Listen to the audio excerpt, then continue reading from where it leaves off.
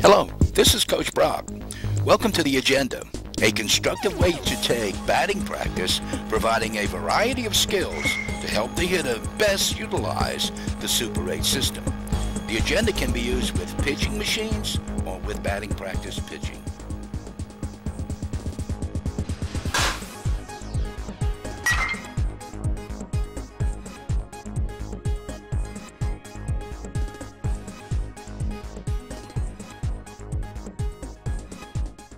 Hello, and welcome to our Super 8 hitting agenda.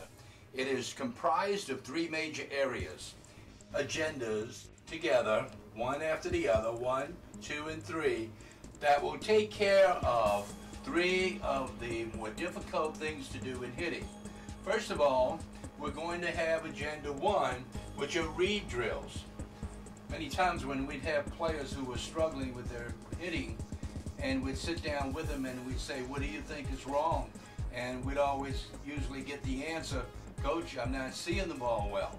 So we've done a lot of things to help hitters to see the ball better. This has to take precedence over everything else, that you're reading your pitches, you're seeing them well, and you have an idea of how you're going to handle each pitch within the framework of the strike zone.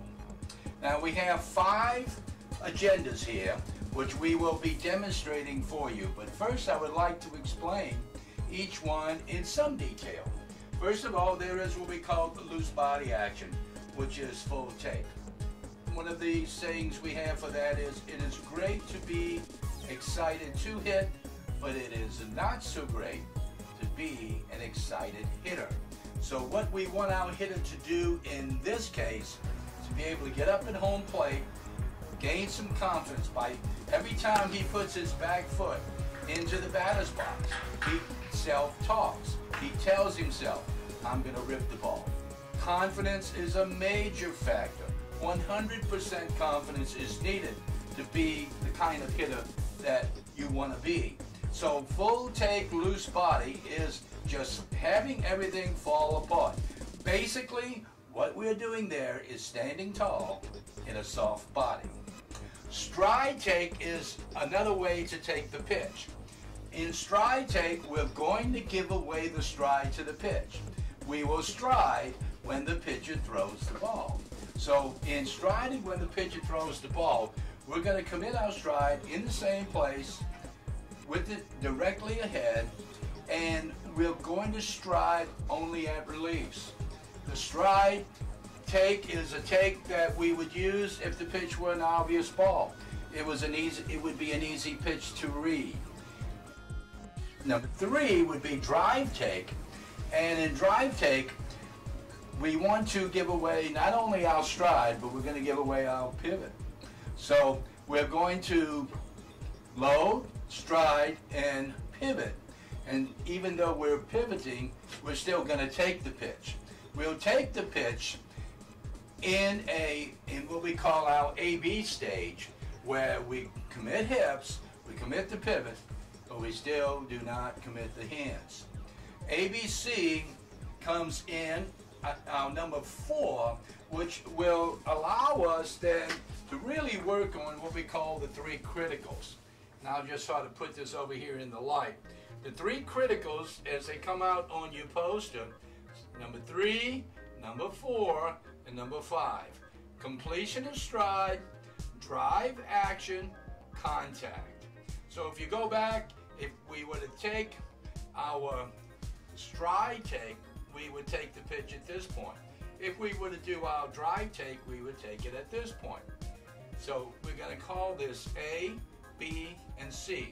In other words, we're going to cross-reference these 3 steps. So not only are there steps 3, 4, and 5, but now we're going to make them A, B, and C. And the reason why we do that is obvious. In order to be the best hitter that we can be, we must learn to train our hips and discipline our hands. And in order to do that, ABC drills and AB drills will be a big part of the agenda program. And then number 5 is form and technique. We'll allow for the pitch to go by. We will have read the pitch. we would have identified the pitch, and then we would have take a form swing after the pitch has gone past us. So in these first 5 steps, what we want to do is see the ball better. Now we have a big way to do that. These are the 9 windows. These 3 pitches would be at the front elbow. So this is sort of like elbow zone. These 3 here are at the waistband. These 3 are at the knees. So this covers our strike zone, and these are the 9 basic areas where we can identify the pitch so that we better recognize what the pitch is. If we want to go through the windows, for an example, a right-handed hitter looking out into the board, these windows would be numbered 1, 2, 3. Outside to a right-handed hitter, 4, 5, 6, 7, 8, 9. And of course, that's just the opposite for the left-hander. So down and away to the right-hander would be a 1. Down and away to a left-hander would be 3. Right down the middle of the plate, 8, 5, and 2. And even we would add numbers. For an example, below this level, we'd call this -1 if it were a ball. -2 below this 2. -3. If the pitch were inside or outside, this would be 1x, too far inside to a left-hander, too far outside to a right-hander. 3x, too far inside to the right-hander, too far outside to the left-hander. 4x, too far inside or outside. This is 6x, this is 9x, this is 7x. What if the pitch is too high? This would be 9 plus. This would be 8 plus. This would be 7 plus. So not only are we going to identify the balls or the pitches that are in the strike zone, we're also going to will identify pitches that are outside of the strike zone. What we also want our hitters to do in each of those 5 steps would be to identify the pitch and identify whether or not they got percussion on their hits, and identify then everything in the 9 windows. So if you can understand how a bat would go to the ball, and this is not lined up for me correctly in the strike zone, but let's say a hitter's bat that would come inside the ball for a right-hander to hit a 5 ball, that bat would be slightly below to get the best cut on that ball. And not only that, but to get that head-on collision on impact, rather than have the bat come around and hook that pitch outside, or approach the ball from here, or even approach the ball from here. So we want the bat to come inside, the bat head drops, and now it will ride directly into the nose of the ball.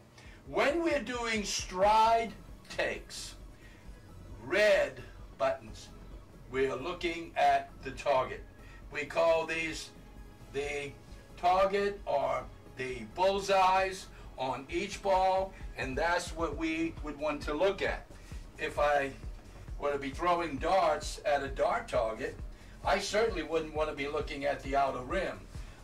I want to be able to focus in on the bullseye, because that's going to give me my best result.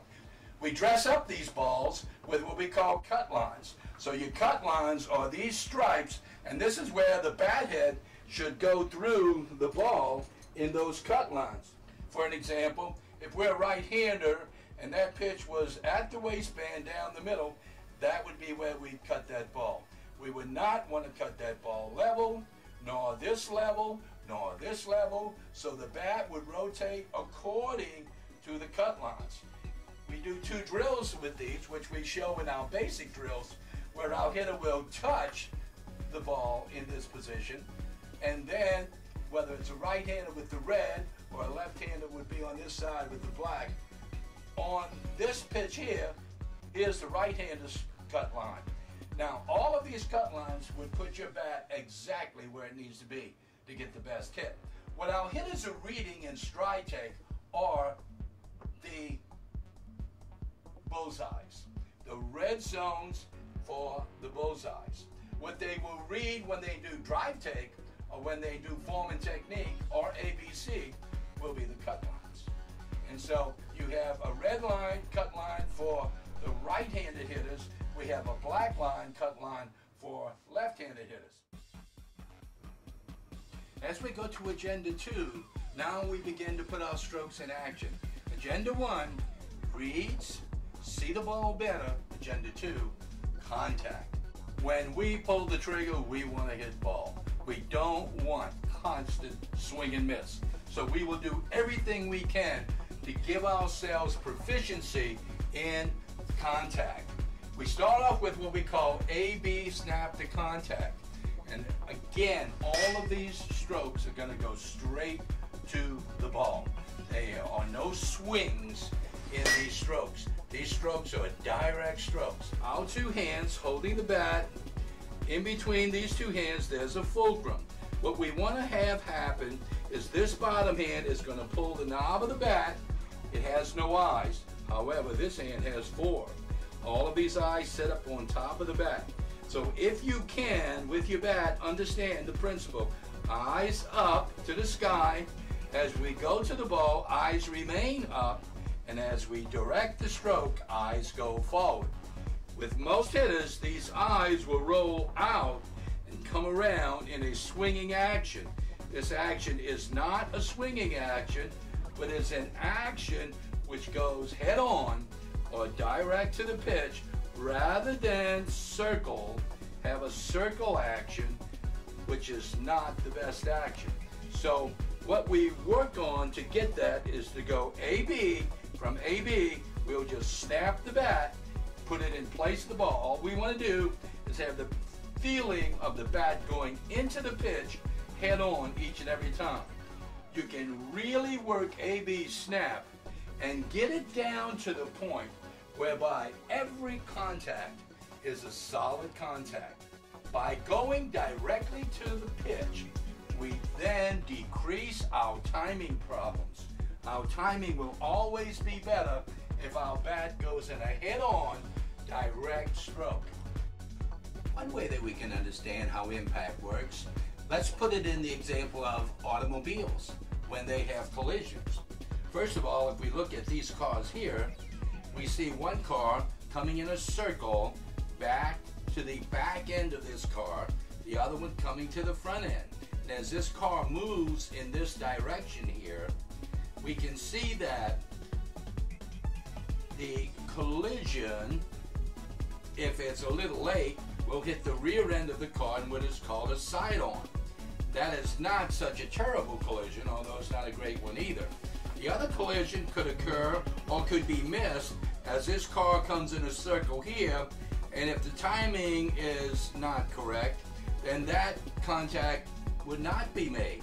But this car would arrive a little soon, or even this car could arrive a little late. And this kind of gives us an idea of what arcing and swinging, how it occurs when a bat comes against the ball, how it's not as effective as the head-on collision. So the objective then, in this collision here, timing is not a factor. If this car arrives soon and the contact is late, it's still a solid contact. If this car arrives soon, sooner than impact, still have a solid contact. So we sort of have here, while these collisions are smaller in nature, this collision here is the worst kind. So not a good thing for automobiles, but it's a very good thing for the bat.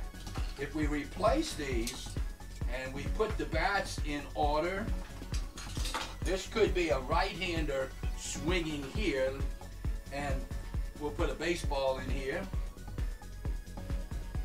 So this is the bat as it comes in a sweep, as it gets into a position where if you hit it soon, you will hook it. If you hit it too soon, should I say, you will cue ball it. If you hit it a little bit later, or even in good timing, because of the angle of the bat to the ball, it could be a foul ball, or it could be just fair down the third base line in a hook action.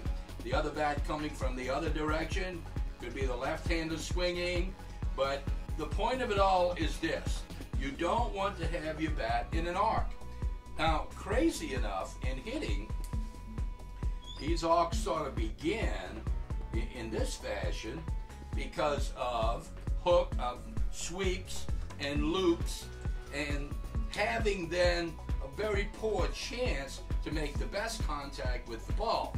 So if I can take all of these lines out and we can concentrate only on the line that goes directly to the ball, you can understand that if the hitter is in position, drops the bat head, has the bat head come in a direct line with the ball, then this is where we get the best impact. Not only that, but our timing does not have to be so critical, because if we do hit this ball a little soon, we still have a solid contact. If we hit this ball late, then we still have a solid contact. So the objective of the cut lines that are on the ball board are to get the right cut on the ball, which places the bat head in line with the pitch early, so that the bat comes head on into the ball rather than arrive over the top or arrive at either side of the ball. So the cut line is that line which is a direct line to the pitch. So all of these drills here are going to require that the hitter would pivot, hold on his pivot, and all he's going to do is snap his hands. In this case here, he only snaps the contact. In all of these here, he will go through the ball. And this here is the flex drill, where he will pivot half as much. And these, of course, are his oppos. The split hand drill to help the front arm to get inside the ball quicker and more efficiently. So your contact drills will be demonstrated, and they're the best drills to help the hitter to get the very best contact. As we move from Agenda 2 to Agenda 3, we get into our specialty drills. And our specialty drills have 6 parts. Part number 1, slow motion batting practice. Slow motion batting practice is the most fun drill of them all. What we tell the hitters, and what the hitters are trying to do here, they don't care if the ball goes by them. They are going to use the technique, the form and technique, but they're going to do it in slow motion. They're taking batting practice actually in slow motion. There are a couple of things that we want to get out of this. First of all, to realize that when your stroke is correct, you don't have to rush to hit the ball. Rushing and reaching are out.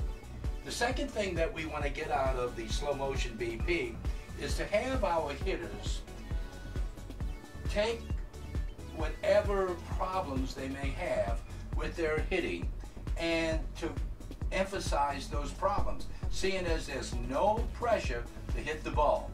There's only pressure to get it right. Slow motion BP is one of the best drills. Hitters are amazed that they get the contact and how easy it is to hit even a fastball. We move our slow motion positions from normal at the plate closer to the pitching machine or the pitcher to get a faster pitch. We've actually had hitters hit slow motion BP against pitches that are in the 90s. Slow motion BP leads us off as we do our specialty drills in Agenda 3. The drive and pop drill is a rehearsal of us working our knob inside, working our pivot, and then coming into position and hitting. The actual effort that we'll put there is only 75%. We still, coming out of slow motion, we're going to just go a 75% stroke, but what we're going to do is rehearse the drive action, because that's the action we want to get when the pitch comes. We do that in between pitches, and we do it to make sure that we get inside the ball. The quick hips drill is the next drill. Part of this is 75% of the speed and the effort and the feel we want to have come out of the hips. 25% in the hands. What we tell hitters here, don't even think of the hands. What I want you to do is hit the ball with your belly button, hit the ball with your hips first, and let the hands do their thing. Believe it or not, our hands are auto-reactors. They'll go to the ball for us. But we have to train, and what we have to do to be effective as a hitter is to get our hips to the ball first. So quick hips drill is only emphasizing hip action.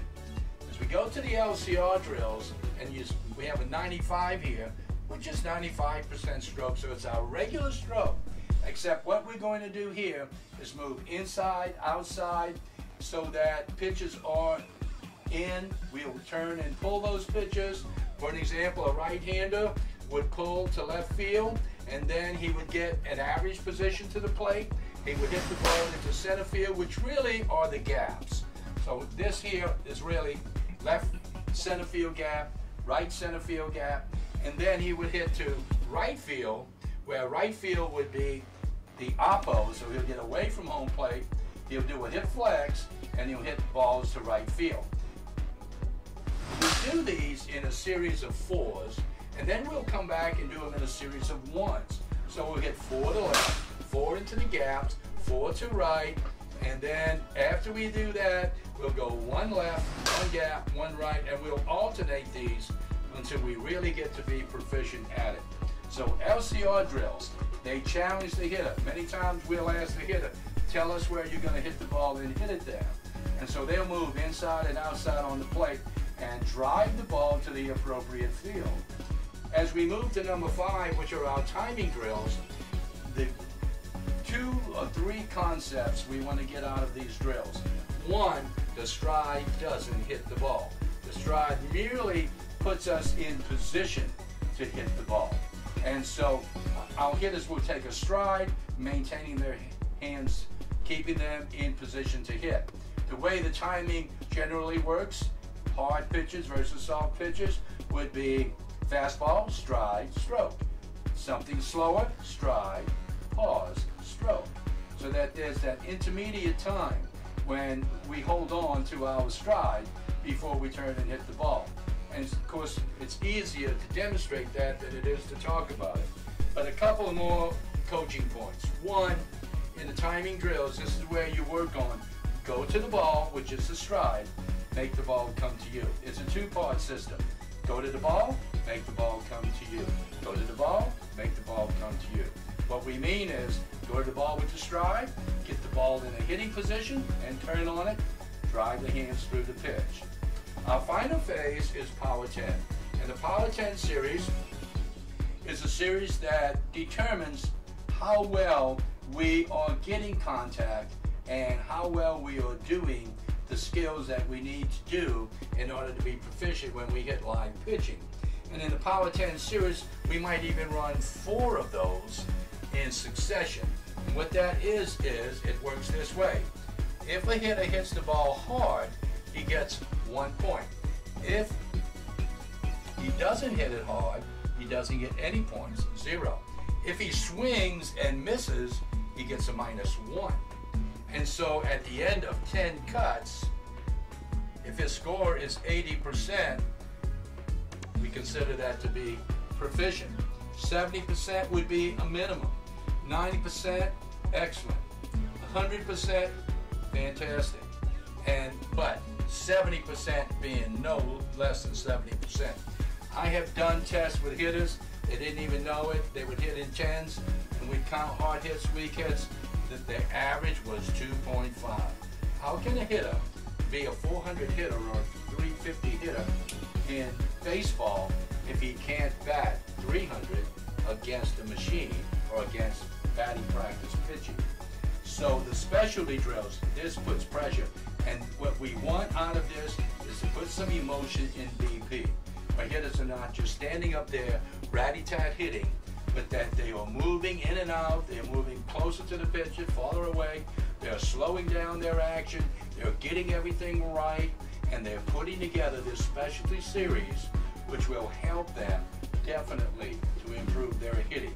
So, Power 10 series concludes our specialty drills and concludes our introduction to our agenda. Now, let's go to the batting cages and see the agenda in action.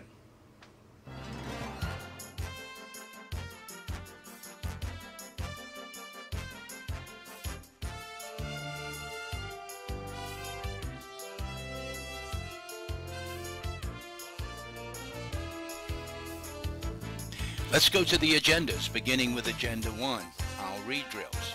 Number 1, our loose body drill. 2, stride take. 3, drive take. 4, ABC. And 5, form and technique. These are the 5 drills we'll work in Agenda 1. So we'll begin with loose body, and it's just a matter of getting into a soft body. Stand tall, soft body.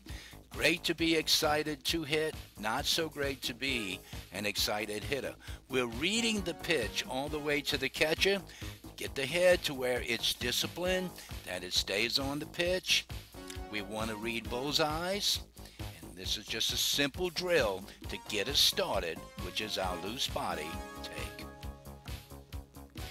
As we go to the next drill, stride take, those are steps 1, 2, and 3. We'll load, take a soft step forward, 30% weight on the front foot. We want to keep everything in proportion when we stride, so we work on our stride takes. Again, we're reading the pitch all the way to the catcher. We're seeing bullseyes. We're soft as we go to the ball. Nothing excited about how we do this. Our stride take is just a simple matter of reading the pitch in steps 1, 2, and 3. As we go to the next step in the agenda, we'll work our drive takes. This is where we discipline our hands. We educate our hips. So we train our hips, discipline our hands. Now we're reading the pitch in the hit zone, which is in front of us, not reading to the catcher. The hit zone goes back to the reader board.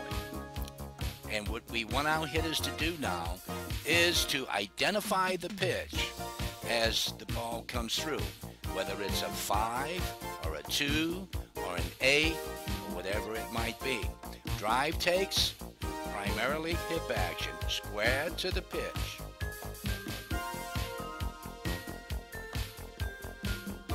As we move to the next drill, ABC, now we're going to start making 2 calls. We're going to read the pitch, and then we're going to say yes or no if the pitch is or is not contacted on sweet spot. We want all of our hits to be sweet spot.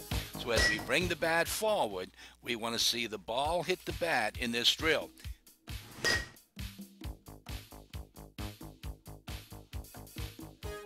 Have no loops or sweeps or any of the other combinations in our stroke, that we have a straight line to the ball.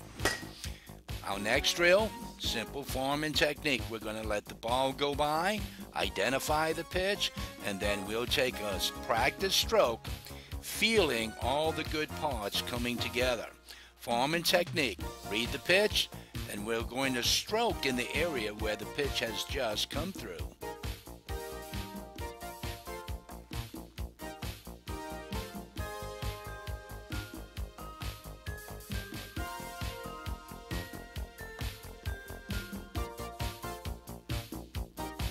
We can take several swings as the pitch goes by, coming right through the zone where the ball was just pitched. Our Agenda 2 now moves to the contact phase. AB snap, AB 50%, AB 75%, AB 95%, AB flex 95%, reverse or split hand drill. All of these drills are done in combination to get good contact. A simply is referable to stride. B is pivot. And C, of course, is the snap of the hands as it goes to the ball. These 3 skills are in the middle of the poster. There are steps 3, 4, and 5. AB snap, pivot, we'll wait for the pitch, and then quickly snap the hands, putting the bat head, the sweet spot, on the ball each time. Our hitters will then identify the pitch and then identify whether or not he got percussion. AB 50 will now finish the stroke. Instead of snap, we'll simply come through the ball. 50% speed. We really want to go slow. We want to really feel the good contact.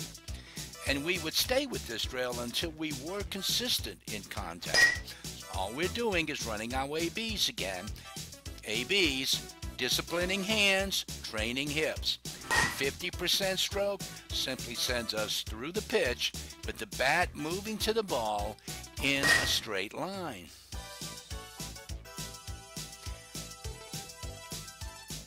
We want to be calm and cool in these drills. No rushing, no reaching. As we move it up one level, now that we're satisfied with AB 50, we move to AB 75% in the stroke. Smooth strokes, bringing the bat through the ball, but increasing hand speed 25% so that we have a 75% stroke. You can see the contact here as the bat moves straight in a straight line to hit the pitch. AB 75 is the next step up from the 50%. And in this drill, we want to hit the ball well each and every time, working on a smooth stroke.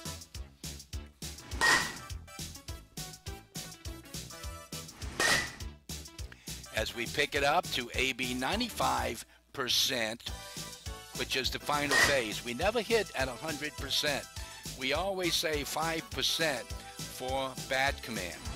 And then we add to that by going AB flex, which is the next drill. Flex simply meaning that our hips are only going to rotate part way, 45 degrees, and we're just going to snap the bat, hit everything to the opposite side. AB flex says we do not take a full pivot. We take a half of a pivot. And we'll just simply drive that pitch to the opposite field. AB flex is a good drill to get hitters started on learning how to hit the ball to the opposite field.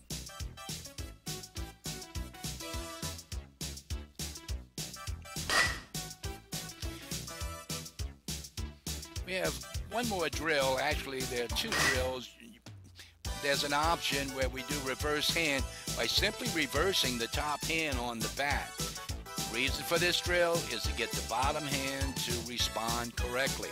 That is no barring, no spoking, but simply pulling the bat knob inside the ball, and then the top hand just pulling it through, top hand giving a little push at the end, letting the bat go in this particular drill at the finish.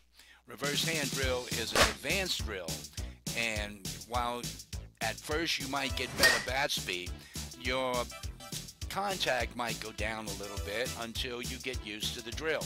This is an easier way to do the drill. The bottom hand is going to still be the hot hand in this drill, and it's going to pull the knob through as the top hand is soft on the bat, and we are working on getting that front arm to just pull through and drive the knob of the bat inside the ball. So these two drills will complete our agenda 2 as we finish 2 parts of our agenda and we get ready to go to the 3rd part, which are our specialty drills. We have 6 steps in this agenda. All of these drills now will be batting practice drills, but done in a manner that will help the hitter. Slow motion, drive and pop drill, quick hips, LCR drills, timing drills, and our Power 10 drills.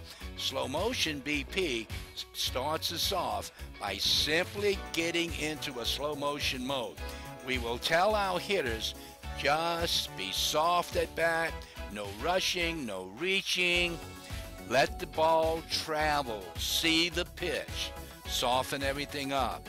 In slow motion, it's okay to miss the pitch late, but it is not okay to rush or reach. So as we move into that phase of slow motion, we also can allow for our hitters to concentrate on correcting one problem. Let's say a hitter has a loop in his stroke. All right, so we don't care if you hit the ball or not. We care if you get it right. So no loops. Send the barrel straight to the ball. Whatever it is that you might have a problem with, this is the place to make that adjustment. We're only adjusting one problem, however, at a time. Our hitters are just in a slow motion mode where they're just absolutely being really soft, quick, and short to the ball. These pitches are coming in at about 60 miles an hour. So what we're going to do is move back and forth to create a faster or slower pitch while still maintaining slow motion BP. So we get a little closer and we'll hit at this position for 3 or 4 strokes, and then we'll even move forward some more.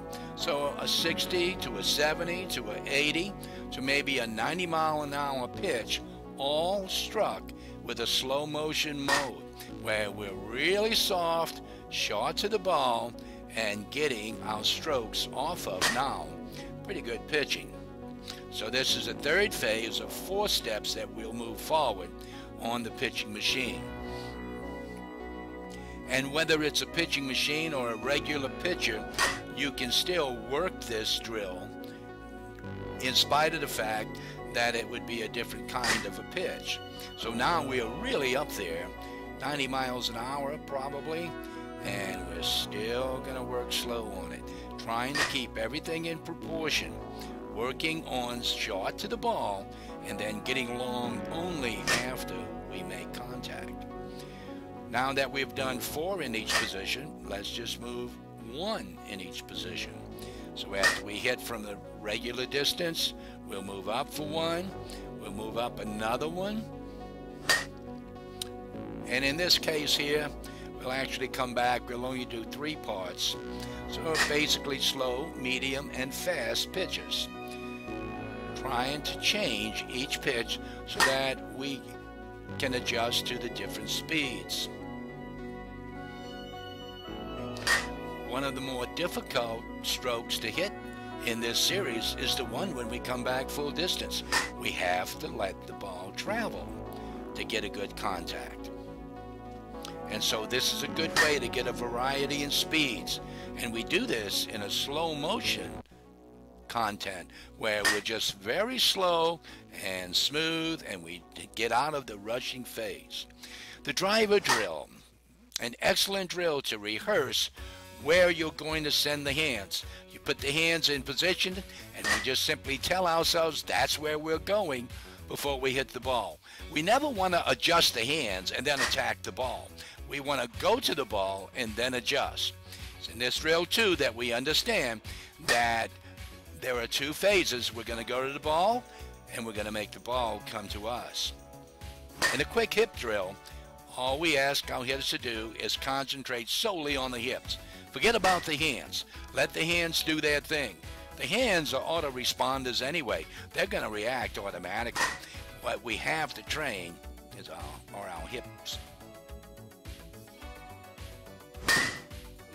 Next is our LCR technique with our position adjustment. Inside, outside, and our normal, regular batting stance. Here we're away from the plate, so we are actually doing a hip flex, hitting the ball to the opposite side. Hip flex says we pivot 45 degrees, half a pivot, so that we have enough bat and we have enough thrust to hit the ball to the opposite side. So we're in LCR technique. See, we get away from home plate, we get an outside pitch, we just simply drive it to the opposite side.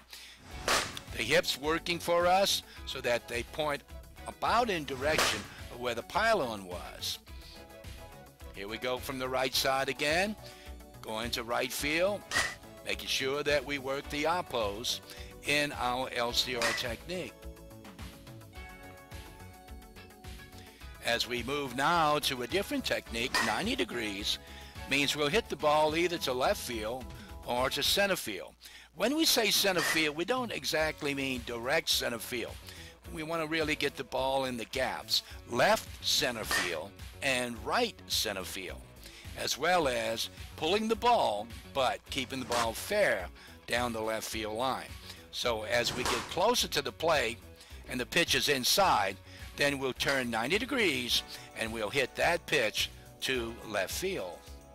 LCR technique is just a critical drill that we have to do to learn how to hit the pitches that are inside or outside, and to work on proper hip technique in order that we may be able to correctly hit each pitch. You can see as we look at this view from off the front that we're getting a full turn on the pitches that are inside. Now we move to the timing drill, and you see timing is pause stroke. So what we're doing here is we'll take a stride and we'll wait and hit the ball. Fastball would be stride stroke. A slow pitch is stride pause stroke, where there's a slight pause before we turn on the ball. And finally, our final drill, power 10. As we explained earlier, the power 10, we give points for hard hits, no points for weak hits, and actually a minus point for swing and miss or swing and foul. So we want our hitters to get 80%, and we think that's a good score. 70 at the minimum, and certainly 90% or 100% is what we encourage. As we take it out to our model strokes on the field, trying to put everything together in a full and complete stroke.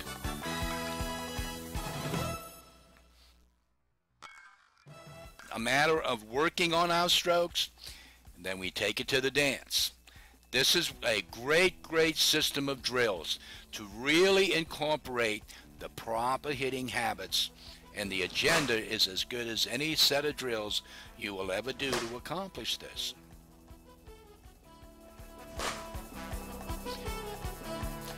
Try to follow up those strokes in the cage, on the field of play versus batting practice pitching, game speed. As we get our power 10s, we work them inside, then we take it to the dance.